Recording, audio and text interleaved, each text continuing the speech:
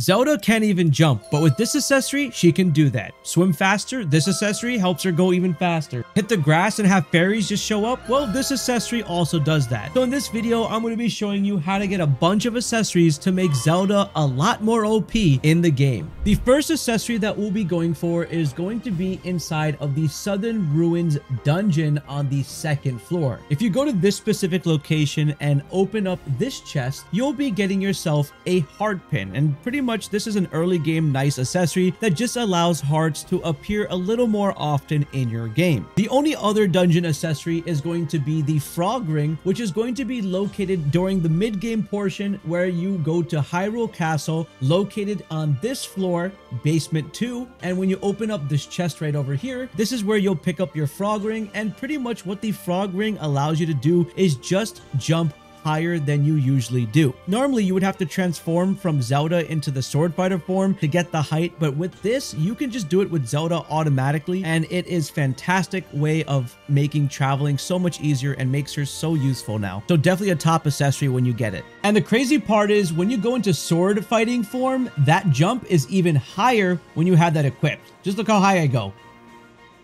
The next 4 accessories that I'll talk about are ones that you can purchase in the game. Keep in mind that you can only reach these shops after you get access to the entire map. So pretty much just defeating the first dungeon in the game, which is in Southern Ruins, and then being able to go anywhere. The first one that we're going to talk about is the Zora Flippers, which is going to be located all the way at the top right of your map. You can head over to this warp point, enter the shop, and then purchase the Zora Flippers for 350 rupees. What this is going to allow you to do is let Zelda swim a lot faster. Here's what it's like when you're not using it. Here's what it looks like when you are using the flippers. It's just a little bit of a speed up. The next one is going to be the Gerudo Sandals, and you can get the Gerudo Sandals by warping over to Gerudo Village and then proceeding into the shop right over here on your map, and you'll see that there are Gerudo Sandals there that you can purchase for 400 rupees. Purchase that, and then what's going to happen is you'll be able to not sink in the sand. So when you walk into anything that looks like quicksand or interact with it, Zelda will just start to go down and down and down. But when you have these, you can pretty much just run around all of the quicksand and never have to drown out in it. The next accessory can be found by warping towards Hyrule Castle and entering the shop. In the shop, you'll see that there is a stone anklet over here, which is going to cost 400 rupees. To show you an example of what this does, here is a stone moblin throwing its spear at me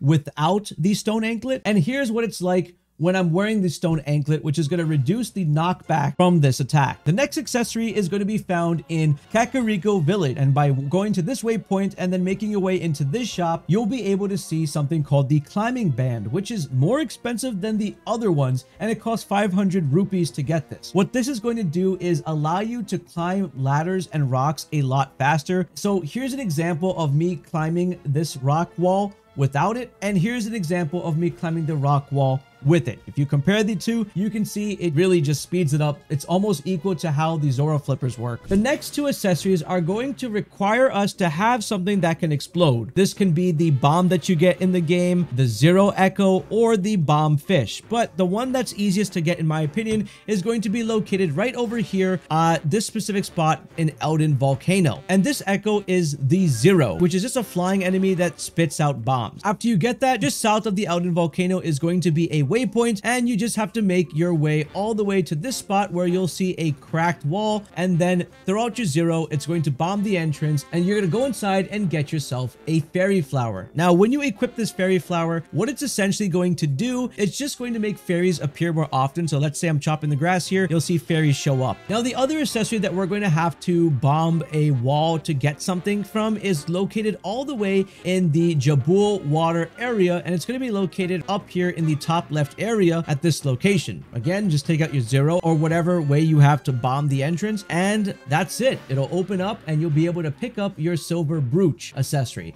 And that's going to allow you to make rupees appear a little more often when you're breaking objects or defeating monsters. The next accessories are going to require you to defeat an enemy in order for the chest to appear. The first one is going to be the spin brace, which is going to be located in the Farron wetlands over here in this cave. When you go inside of here, you're gonna move this enemy by binding it, turning it around, and beating it up, and then going up this ladder. After you get up the ladder, you want to go all the way to the very top, and then you'll be able to take out the Dark Nut level 3. After you defeat it, a treasure chest will then show up with the accessory in it called Spin Brace, which allows you to spin, and I think they were trying to do something because the Dark Nut spins around too. Anyway, what the Spin Brace is going to do is allow you to have a little bit of a stagger on the enemy. So if you look at this clip, here's where I just roll into an enemy. You see there's nothing crazy happening, but when I equip the Spin Brace, here's how it looks. You can see that they staggered just a little bit and have to regain reaction time to attack you again. The next accessory can be found all the way up here in the Hebra mountain area. If you go through this entire snow moblin camp, melt these icebergs, and go around to this corner, enter this cave, and you will find a sword moblin level 3 here. Once you take out the sword moblin level 3, a chest will appear that'll have the energy belt in it. What the energy belt is going to do is just increase the amounts of energy that these dark monsters get that come from the rifts. That way you can get back into your sword fighter form fast or maintain being in the sword fighter form. The next accessory is also going to be up in the Hebra region, going to be located right over here in this cave. Once you go inside of here, you're going to proceed a little bit further, and then you're going to have to fight a bunch of enemies. And once you defeat all these enemies, the chest will show up at the end of the room, and if you open that up, it'll be the ice spike accessory. Ice spikes are going to be really nice because it allows you to not slip on ice, because normally when your character is running around on the ice, they are going to just slip, and it gets a little annoying when you need to maintain traction. The next one is the energy glove, which is the lower tier version of the energy belt, but all items can stack together, so you can combo it if you want to get a lot more energy back. This is found by going into the Gerudo Desert and heading to this location where you're going to have to fight a bunch of enemies, but once you take it out, that chest is actually going to unlock. It's actually already there. It just unlocks, and when you open it up inside, you'll get yourself an energy glove. The next 4 accessories are going to require you to finish challenges in order to get them.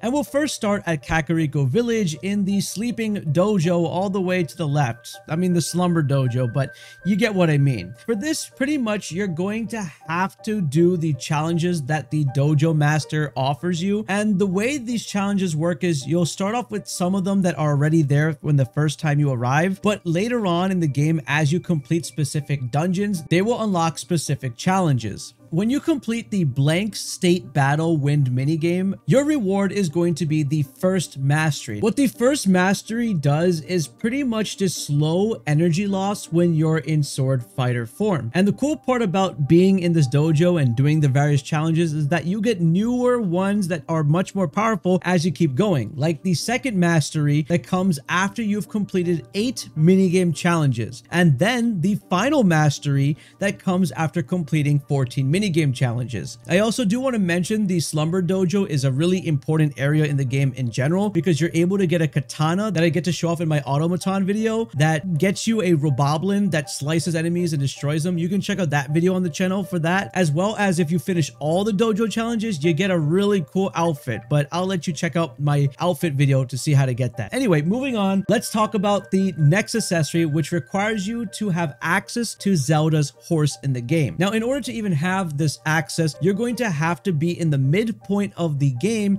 which means it's going to be after the Hyrule dungeon. You'll initiate a quest line with Impa right there and then, which will bring you towards the ranch and will then bring you towards a rift. And after you complete that rift, you then go back to the ranch, but at least you'll have the ability to start summoning the horse because you now learn the echo of the carrot. Anyway, once you have the echo of the carrot and the horse, you have to ride into the Hyrule ranch on top of your horse and then talk to this lady over here, who then will tell you about the flag races that they have. The goal is to get through every single flag race until you arrive at the long course, and for the long course you must beat it under 40 seconds, which I for some reason struggled with, but you all can let me know if you struggled with this or not. But here's the run that I did that helped me complete it, if for some reason anything I do in this one makes sense.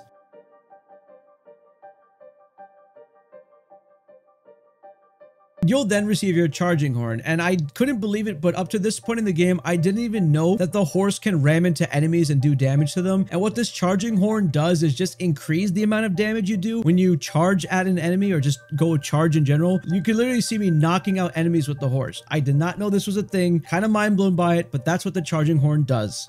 Now let's talk about all the accessories that you can get via side quest. This next quest also takes place in the Jabul water area, and you need to complete the dungeon for this as well. And you have to head over to this house all the way up north where you find a Zora child. If you go inside this house over here, you'll talk to her and she's gonna ask you to bring her some monsters. And pretty much you just have to have these specific echoes. The first monster they have to show her is a sinister fish, so you just have to echo out a tangler. After that, she's gonna ask you for a monster that goes boom when anyone goes near it, and you just have to pull out a bombfish echo to advance that part of the quest. After that, she's gonna ask you about a shocking jellyfish monster, and of course you just have to bring out the brill in order to finish this quest. After that, there'll be a little cutscene that I'm just gonna skip past, but she'll then hand you the Zora scale.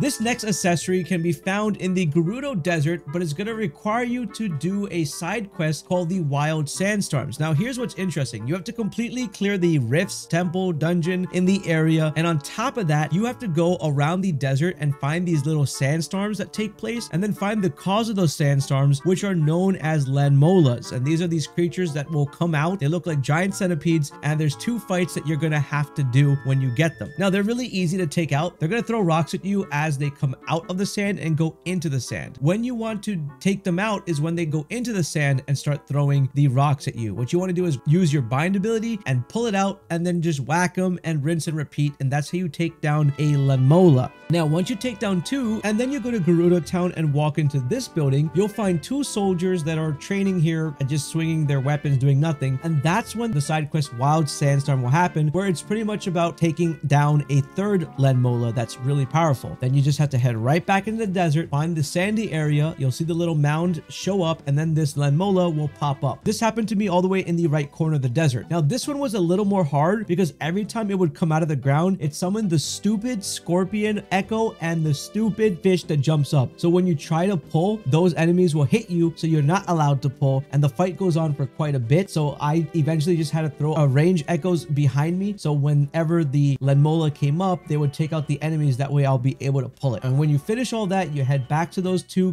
people in the Gerudo Town, and eventually after all that, you'll be given the gold sash. Now, the cool thing about the gold sash is that it allows you to not be moved by any wind. So for example, here's what happens when wind blows you in the game.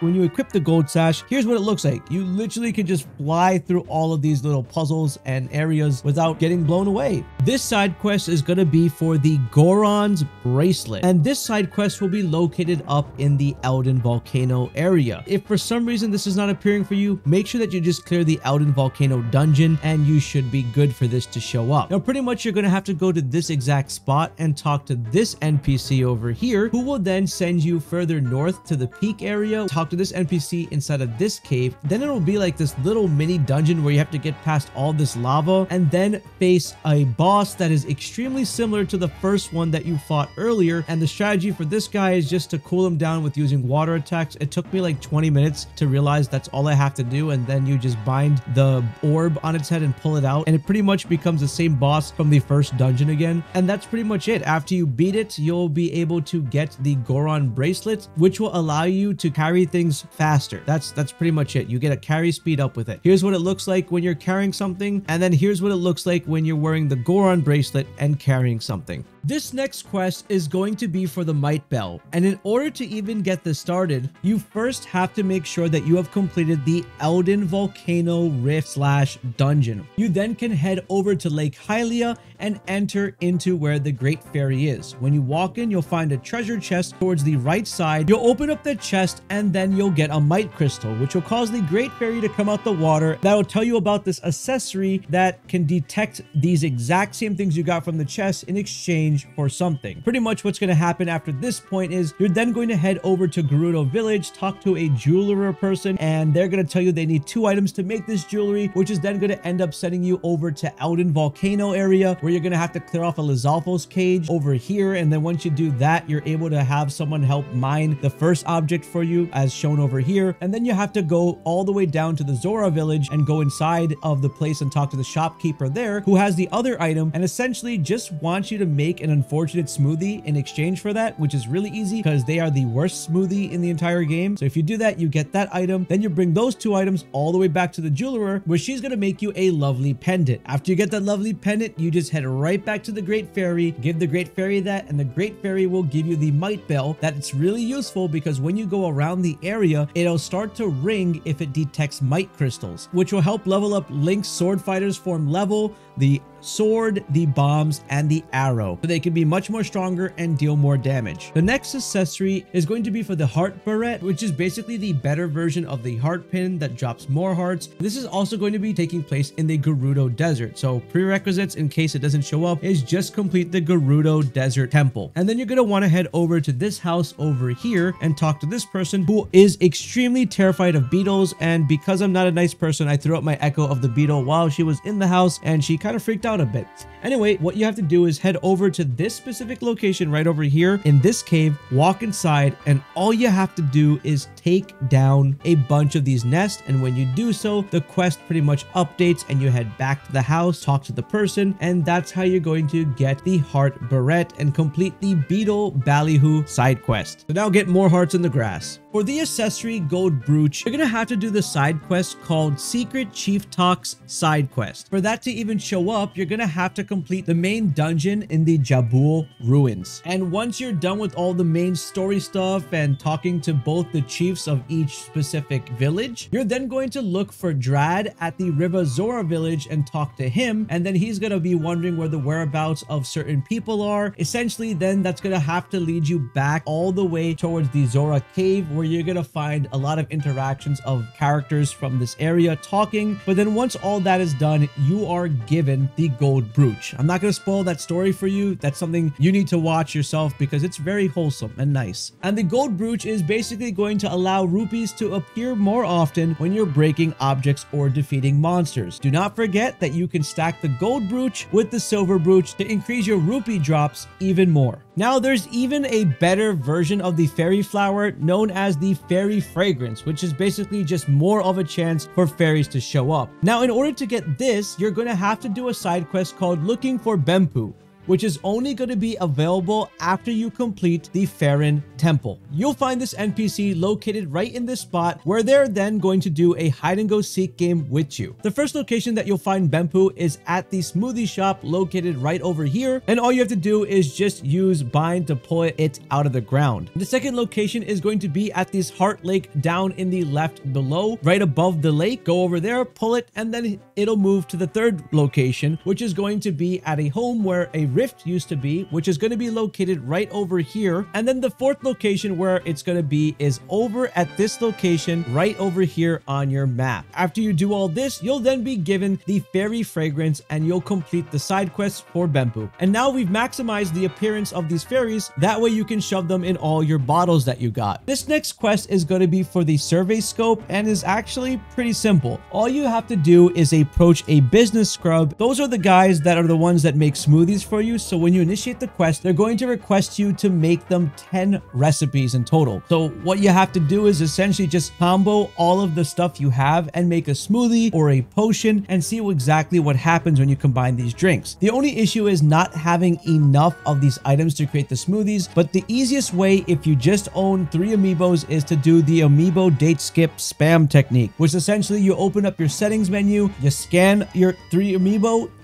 date skip, scan 3 amiibo again, and the items will just stack and stack and stack. And then once you have enough items, you could then keep mixing for smoothie recipes in order to get 10 recipes. When you do that, you'll be given the survey scope, which will help smoothie ingredients and monster stones appear more often when you break objects or defeat monsters. Followed up by that, you'll get another side quest by talking to him where he's going to want 20 more recipes, and you do the exact same thing all over again. And after making these 20 recipes, you're then going to have your survey scope upgraded to survey binoculars, and that's going to just have a more of a higher chance to find these smoothie ingredients and monster stones when you break objects or defeat monsters. The next accessory is the ancient charm that can be found in the side quest Let's Play a Game. Now, in order to start this quest, you can actually do it right away at the start of the game when you have access to the open world. And in order to do that, all you have to do is head over to this location called the Eastern Temple, right over here, all the way to the right of Hyrule Castle. Now, when you go inside, it is going to be an electric themed kind of dungeon slash temple, and when you get to the very end of it, there's going to be a boss that is a cloud. Now make sure that you either are electric resistant or you have echoes that are completely resistant to electricity, like the Twilis. This pretty much is you hit the cloud a couple of times, it separates, and then you have to maneuver a puzzle where you bring all the cloud pieces back together and then you beat it up again. And pretty much when the cloud disappears, you exit out the cave, you talk to the guy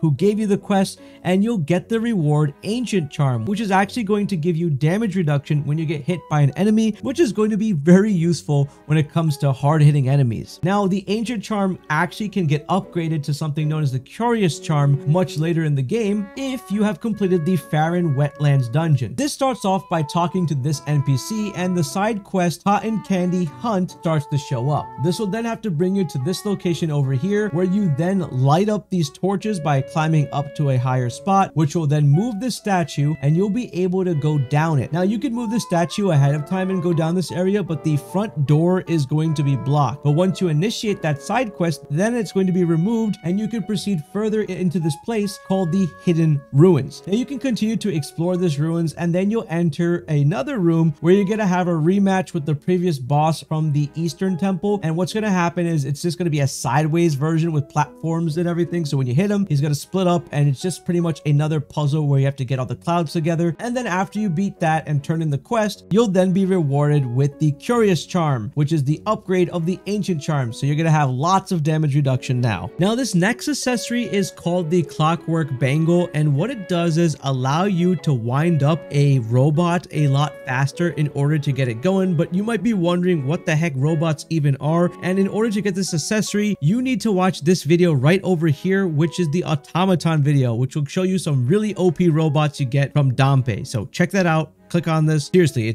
they're OP.